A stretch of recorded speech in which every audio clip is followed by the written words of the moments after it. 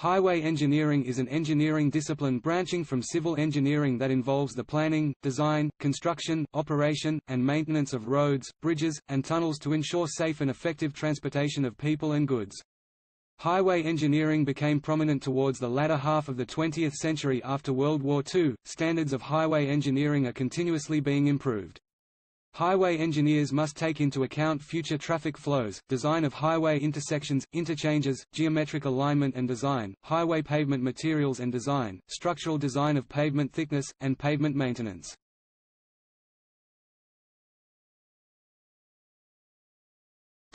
History.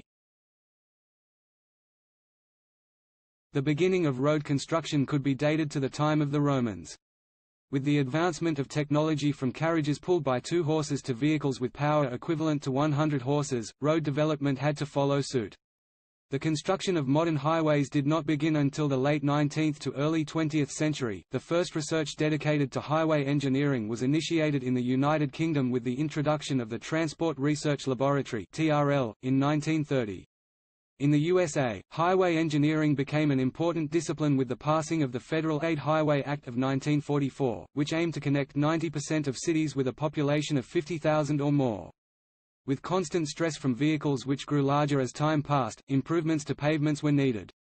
With technology out of date, in 1958 the construction of the first motorway in Great Britain, the Preston Bypass, played a major role in the development of new pavement technology. Design policies standards used in the United States are typically based on publications of the American Association of State Highway and Transportation Officials as well as research promulgated by the Transportation Research Board, the Institute of Transportation Engineers, the Federal Highway Administration, and the Department of Transportation.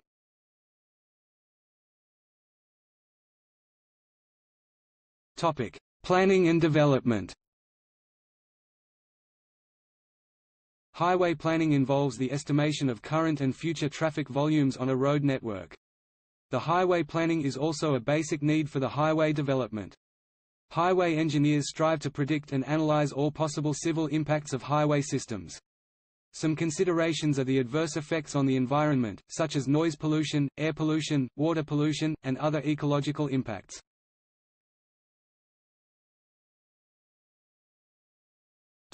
Financing. Developed countries are constantly faced with high maintenance cost of aging transportation highways. The growth of the motor vehicle industry and accompanying economic growth has generated a demand for safer, better performing, less congested highways. The growth of commerce, educational institutions, housing, and defense have largely drawn from government budgets in the past, making the financing of public highways a challenge. The multi-purpose characteristics of highways, economic environment, and the advances in highway pricing technology are constantly changing.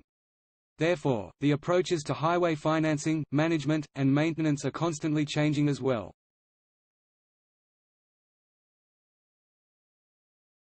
Topic: Environmental impact assessment.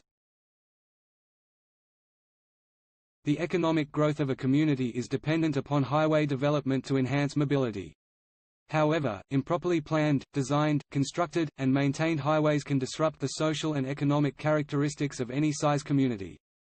Common adverse impacts to highway development include damage of habitat and biodiversity, creation of air and water pollution, noise and vibration generation, damage of natural landscape, and the destruction of a community's social and cultural structure.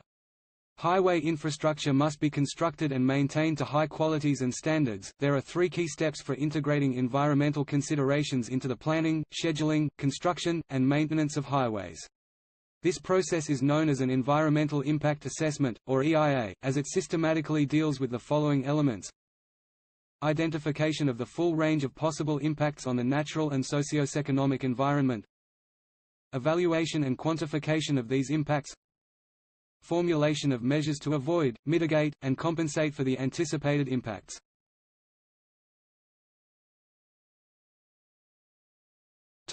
Highway safety. Highway systems generate the highest price in human injury and death, as nearly 50 million persons are injured in traffic accidents every year, not including the 1.2 million deaths.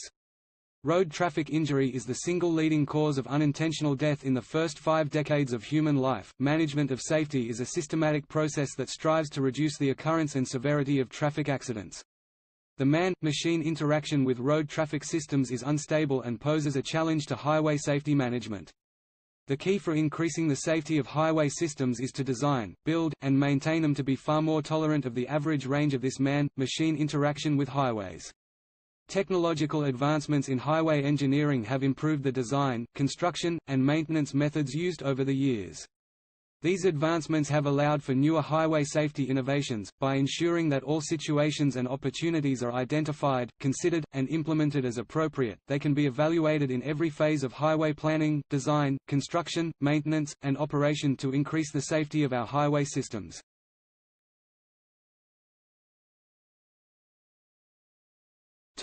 Design. The most appropriate location, alignment, and shape of a highway are selected during the design stage. Highway design involves the consideration of 3 major factors: human, vehicular, and roadway, and how these factors interact to provide a safe highway. Human factors include reaction time for braking and steering, visual acuity for traffic signs and signals, and car following behavior. Vehicle considerations include vehicle size and dynamics that are essential for determining lane width and maximum slopes, and for the selection of design vehicles. Highway engineers design road geometry to ensure stability of vehicles when negotiating curves and grades and to provide adequate sight distances for undertaking passing maneuvers along curves on two-lane, two-way roads.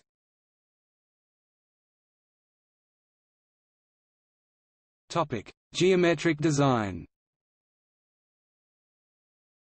Highway and transportation engineers must meet many safety, service, and performance standards when designing highways for certain site topography. Highway geometric design primarily refers to the visible elements of the highways. Highway engineers who design the geometry of highways must also consider environmental and social effects of the design on the surrounding infrastructure. There are certain considerations that must be properly addressed in the design process to successfully fit a highway to a site's topography and maintain its safety.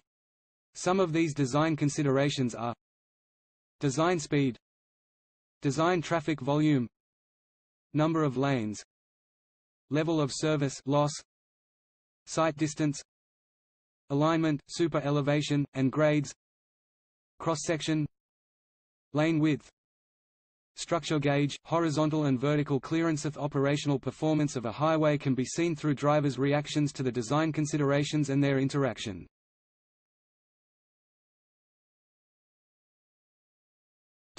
Materials. The materials used for roadway construction have progressed with time, dating back to the early days of the Roman Empire. Advancements in methods with which these materials are characterized and applied to pavement structural design has accompanied this advancement in materials. There are 2 major types of pavement surfaces: Portland cement concrete (PCC) and hot mix asphalt (HMA). Underneath this wearing course are material layers that give structural support for the pavement system. These underlying surfaces may include either the aggregate base and subbase layers, or treated base and subbase layers, and additionally the underlying natural or treated subgrade. These treated layers may be cement treated, asphalt treated, or lime treated for additional support. Flexible pavement design. A flexible, or asphalt, or tarmac pavement typically consists of 3 or 4 layers. For a 4-layer flexible pavement, there is a surface course, base course, and subbase course constructed over a compacted, natural soil subgrade. When building a 3-layer flexible pavement, the subbase layer is not used and the base course is placed directly on the natural subgrade. A flexible pavement surface layer is constructed of hot mix asphalt (HMA). Unstabilized aggregates are typically used for the base course. However, the base course could also be stabilized with asphalt, foamed bitumen, Portland cement, or another stabilizing agent. The subbase is generally constructed from local aggregate material, while the top of the subgrade is often stabilized with cement or lime. With flexible pavement, the highest stress occurs at the surface and the stress decreases as the depth of the pavement increases. Therefore, the highest quality material needs to be used for the surface, while lower quality materials can be used as the depth of the pavement increases. The term flexible is used because of the asphalt's ability to bend and deform slightly, then return to its original position as each traffic load is applied and removed. It is possible for these small deformations to become permanent, which can lead to rutting in the wheel path over an extended time. The service life of a flexible pavement is typically designed in the range of 20 to 30 years. Required thicknesses of each layer of a flexible pavement vary widely depending on the materials used, magnitude, number of repetitions of traffic loads, environmental conditions, and the desired service life of the pavement. Factors such as these are taken into consideration during the design process so that the pavement will last for the designed life without excessive distresses.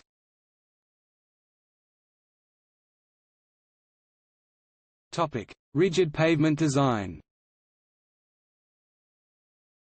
Rigid pavements are generally used in constructing airports and major highways, such as those in the interstate highway system. In addition, they commonly serve as heavy-duty industrial floor slabs, port and harbor yard pavements, and heavy vehicle park or terminal pavements.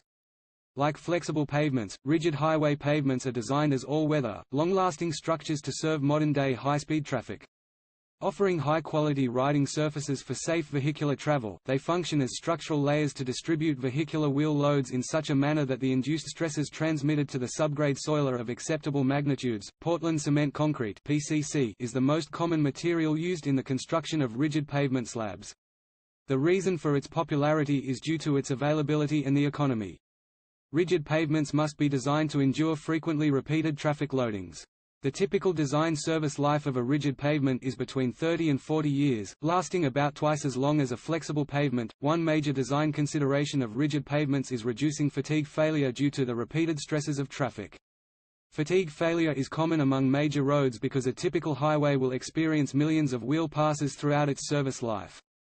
In addition to design criteria such as traffic loadings, tensile stresses due to thermal energy must also be taken into consideration. As pavement design has progressed, many highway engineers have noted that thermally induced stresses in rigid pavements can be just as intense as those imposed by wheel loadings.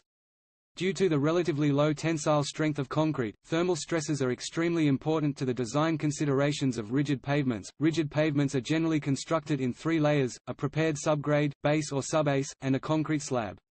The concrete slab is constructed according to a design choice of planned dimensions for the slab panels, directly influencing the intensity of thermal stresses occurring within the pavement. In addition to the slab panels, temperature reinforcements must be designed to control cracking behavior in the slab. Joint spacing is determined by the slab panel dimensions. Three main types of concrete pavements commonly used are jointed plain concrete pavement (JPCP), jointed reinforced concrete pavement (JRCP), and continuously reinforced concrete pavements (CRCP). JPCPs are constructed with contraction joints which direct the natural cracking of the pavement. These pavements do not use any reinforcing steel. JRCPs are constructed with both contraction joints and reinforcing steel to control the cracking of the pavement. High temperatures and moisture stresses within the pavement creates cracking, which the reinforcing steel holds tightly together. At transverse joints, dowel bars are typically placed to assist with transferring the load of the vehicle across the cracking. CRCPs solely rely on continuous reinforcing steel to hold the pavement's natural transverse cracks together. Pre-stressed concrete pavements have also been used in the construction of highways, however, they are not as common as the other three. Pre-stressed pavements allow for a thinner slab thickness by partly or wholly neutralizing thermally induced stresses or loadings.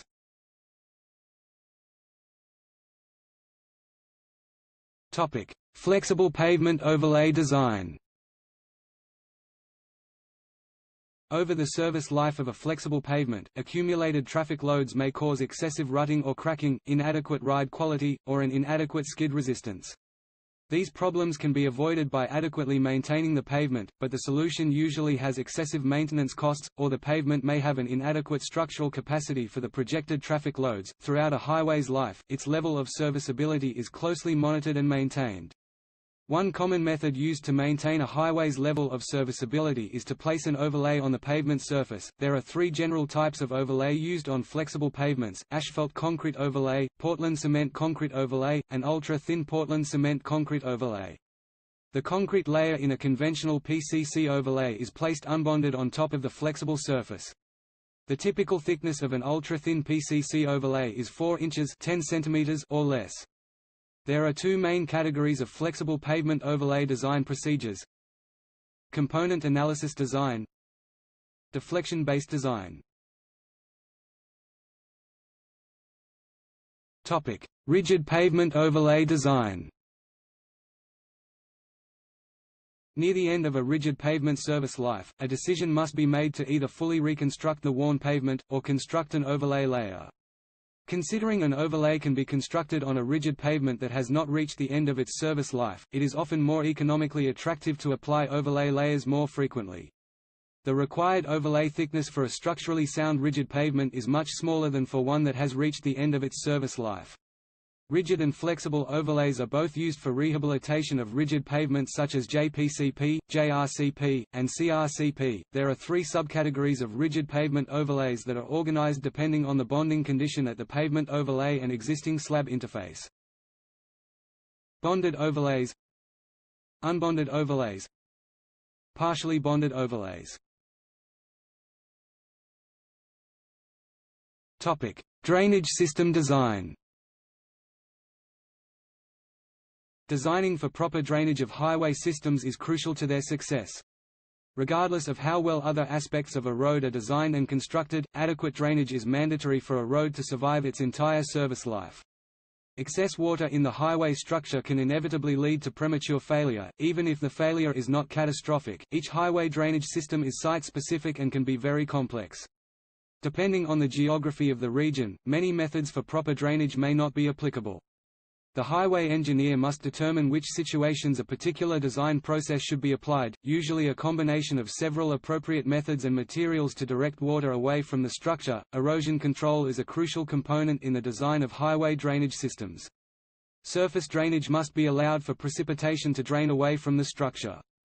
Highways must be designed with a slope or crown so that runoff water will be directed to the shoulder of the road, into a ditch, and away from the site. Designing a drainage system requires the prediction of runoff and infiltration, open channel analysis, and culvert design for directing surface water to an appropriate location.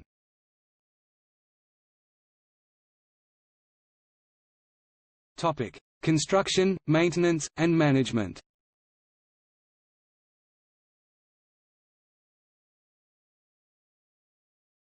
Topic: Highway construction. Highway construction is generally preceded by detailed surveys and subgrade preparation. The methods and technology for constructing highways has evolved over time and become increasingly sophisticated. This advancement in technology has raised the level of skill sets required to manage highway construction projects. This skill varies from project to project, depending on factors such as the project's complexity and nature, the contrast between new construction and reconstruction, and differences between urban region and rural region projects. There are a number of elements of highway construction which can be broken up into technical and commercial elements of the system. Some examples of each are listed below. Technical elements: materials, material quality, installation techniques, traffic, commercial elements, contract understanding, environmental aspects, political aspects, legal aspects, public concerns. Typically, construction begins at the lowest elevation of the site, regardless of the project type, and moves upward. By reviewing the geotechnical specifications of the project, information is given about existing ground conditions, required equipment for excavation, grading, and material transportation to and from the site, properties of materials to be excavated, dewatering requirements necessary for below-grade work, shoring requirements for excavation protection, water quantities for compaction and dust control. Subbase course construction. A subbase course is a layer design of carefully selected materials that is located between the subgrade and base course of the pavement. The subbase thickness is generally in the range of 4 to 16 inches, and it is designed to withstand the required structural capacity of the pavement section. Common materials used for a highway subbase include gravel, crushed stone, or subgrade soil that is stabilized with cement, fly ash, or lime. Permeable subbase courses are becoming more prevalent because of their ability to drain infiltrating water from the surface. They also prevent subsurface water from reaching the pavement surface. When local material costs are excessively expensive or the material requirements to increase the structural bearing of the sub-base are not readily available, highway engineers can increase the bearing capacity of the underlying soil by mixing in Portland cement, foamed asphalt, or use polymer soil stabilization such as cross-linking styrene acrylic polymer that increases the California bearing ratio of in situ materials by a factor 4 to 6.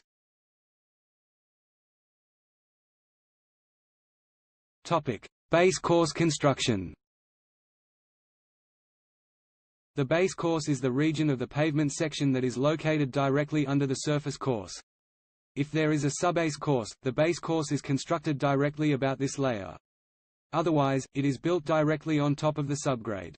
Typical base course thickness ranges from 4 to 6 inches and is governed by underlying layer properties. Heavy loads are continuously applied to pavement surfaces, and the base layer absorbs the majority of these stresses. Generally, the base course is constructed with an untreated crushed aggregate such as crushed stone, slag, or gravel. The base course material will have stability under the construction traffic and good drainage characteristics. The base course materials are often treated with cement, bitumen, calcium chloride, sodium chloride, fly ash, or lime. These treatments provide improved support for heavy loads, frost susceptibility, and serves as a moisture barrier between the base and surface layers.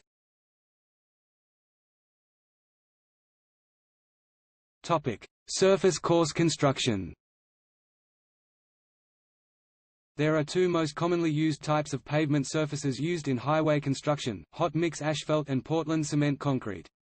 These pavement surface courses provide a smooth and safe riding surface, while simultaneously transferring the heavy traffic loads through the various base courses and into the underlying subgrade soils.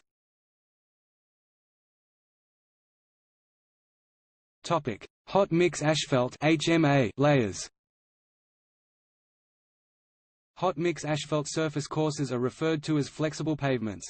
The superpave system was developed in the late 1980s and has offered changes to the design approach, mix design, specifications, and quality testing of materials. The construction of an effective, long-lasting asphalt pavement requires an experienced construction crew, committed to their work quality and equipment control. Construction issues: asphalt mix segregation, laydown, compaction. Joints. A prime coat is a low-viscosity asphalt that is applied to the base course prior to laying the HMA surface course. This coat bonds loose material, creating a cohesive layer between the base course and asphalt surface. A tack coat is a low-viscosity asphalt emulsion that is used to create a bond between an existing pavement surface and new asphalt overlay. Tack coats are typically applied on adjacent pavements curbs to assist the bonding of the HMA and concrete.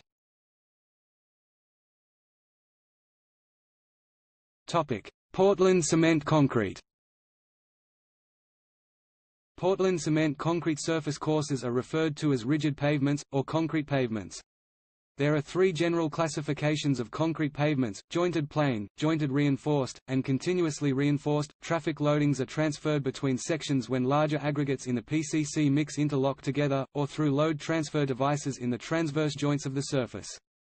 Dowel bars are used as load-transferring devices to efficiently transfer loads across transverse joints while maintaining the joint's horizontal and vertical alignment.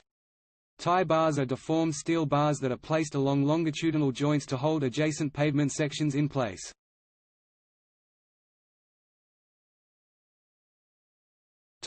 Highway maintenance.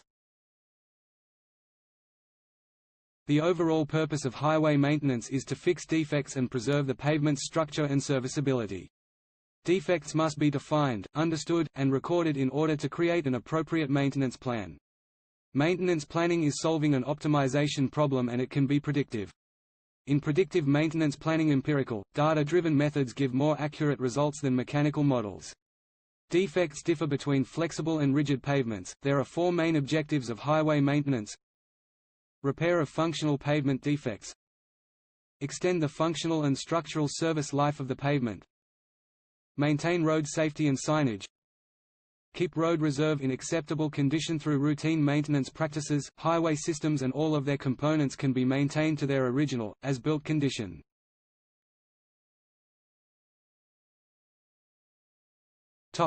Project management.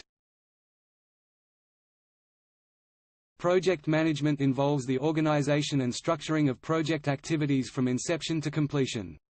Activities could be the construction of infrastructure such as highways and bridges or major and minor maintenance activities related to constructing such infrastructure. The entire project and involved activities must be handled in a professional manner and completed within deadlines and budget.